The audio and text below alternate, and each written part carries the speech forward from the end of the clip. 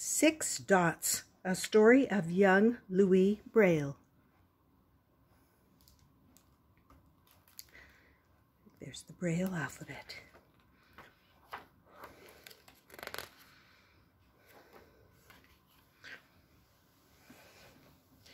On the day I was born, Papa announced me to the village.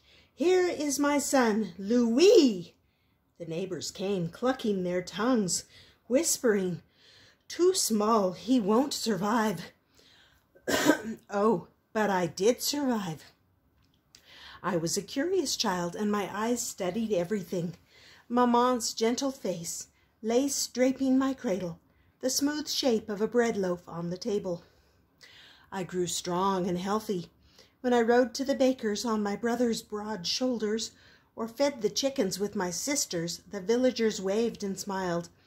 "So handsome," they cried. "And clever, too," my sisters said. At 3, I knew everyone in Coupvray by name. I counted the eggs in my sister's basket and the sparrows in the trees. I repeated stories I heard, word for word.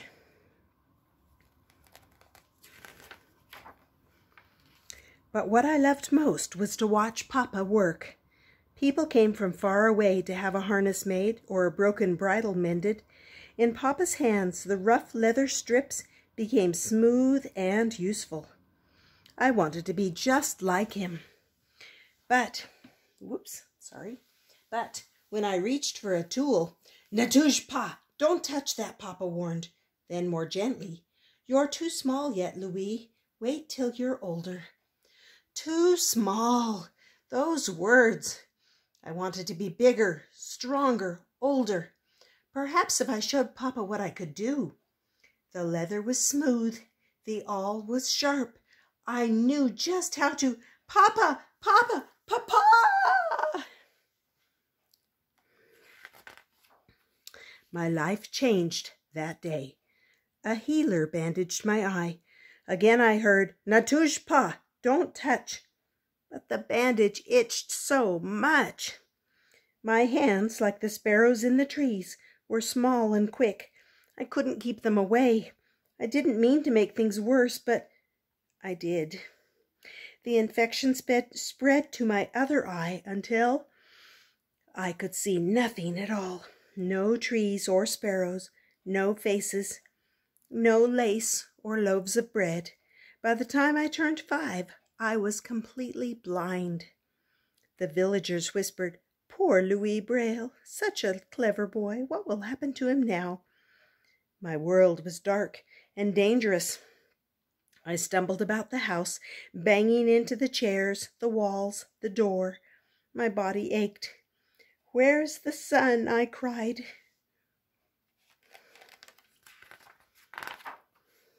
But the sun did not come. I sat by the window, training my ears to do what my eyes could not. Clang, bang, kish, kish. That was Papa in his shop. Swoosh, swish, swoosh, swish.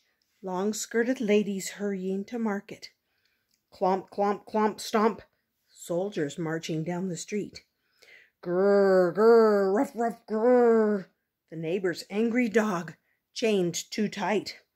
Alone in the dark, I knew just how he felt. My family did what they could. Papa made a wooden cane.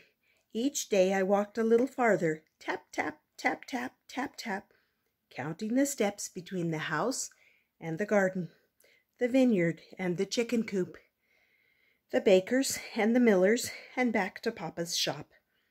My brother taught me to whistle, vree, vree, vree, and when the sound echoed back, it warned me of things in my path. My sisters made a straw alphabet. Papa made letters of leather straps or by pounding round-topped nails into boards. With Maman, I played dominoes, counting the dots with my fingertips.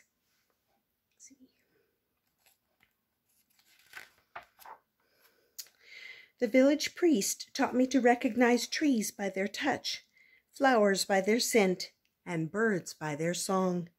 I listened closely as he read to me from the Bible and from books of poetry.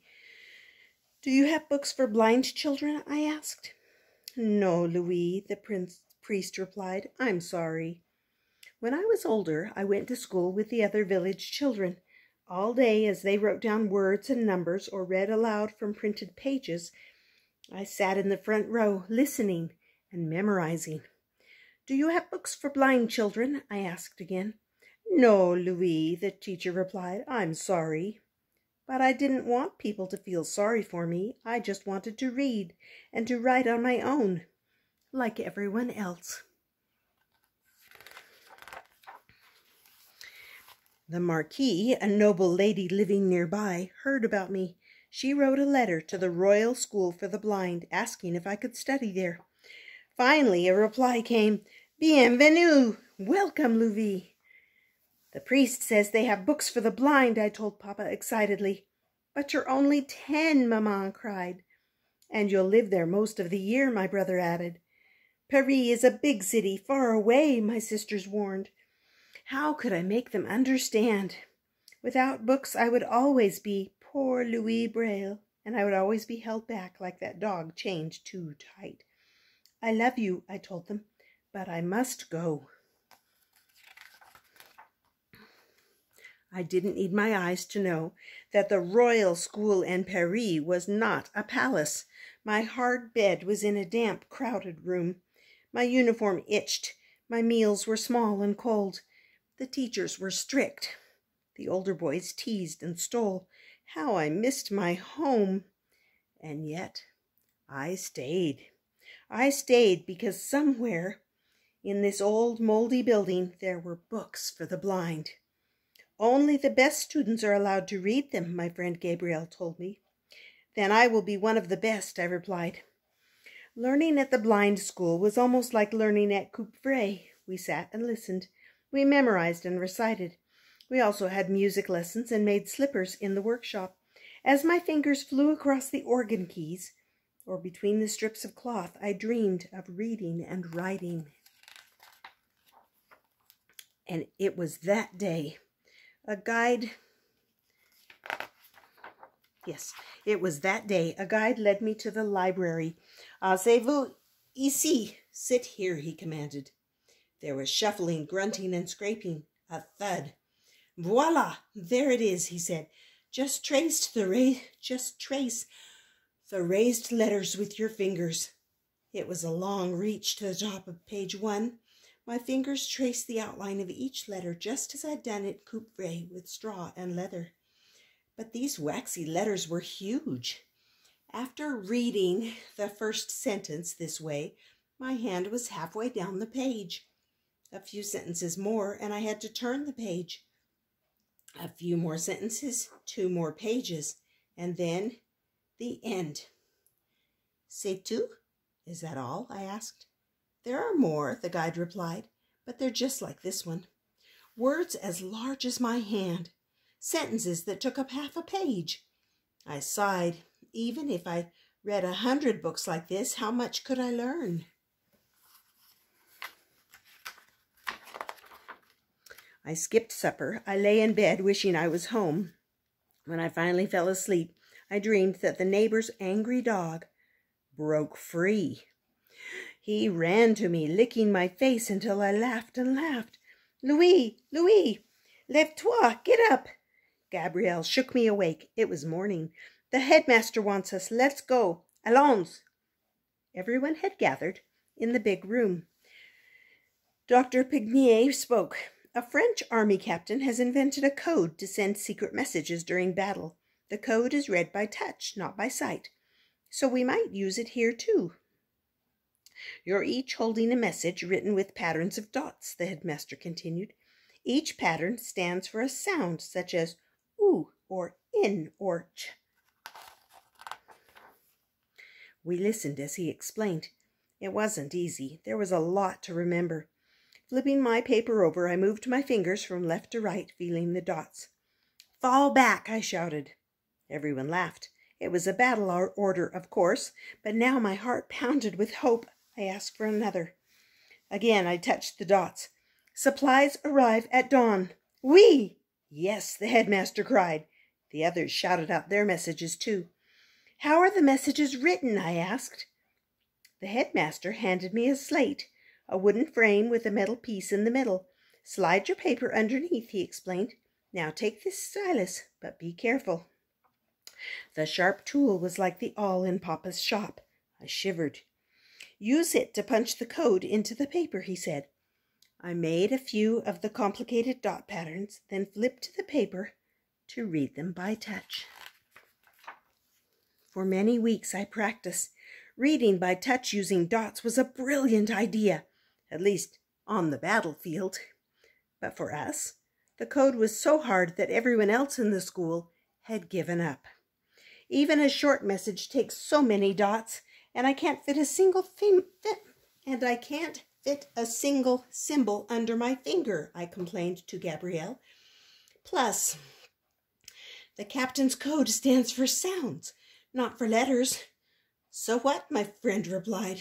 So why shouldn't we spell words and write sentences like sighted people do? I argued. This code was a start, but it wasn't nearly good enough. We, the blind, were still held back. Would the captain work on improving it with me? I asked the headmaster. I'm sorry, Louis. He isn't interested, he replied. Sorry, that word.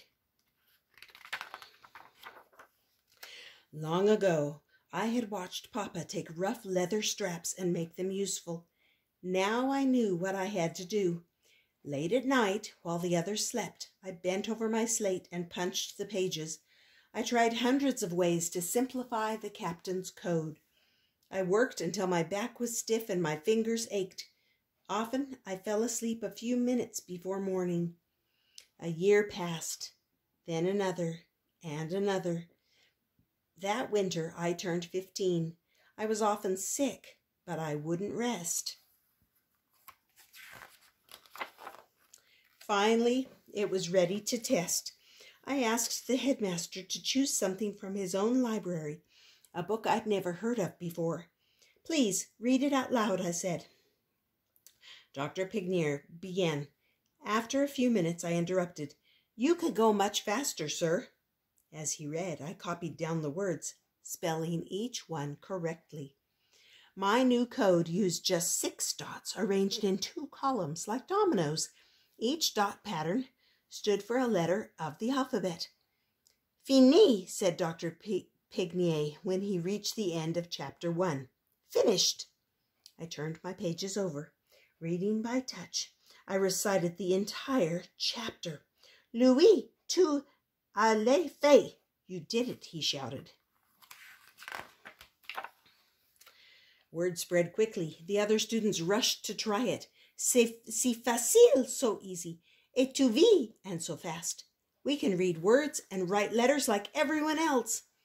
As my friends traded messages, I remembered watching Papa in his shop, bent over rough strips of leather, making them useful. I had become like him after all.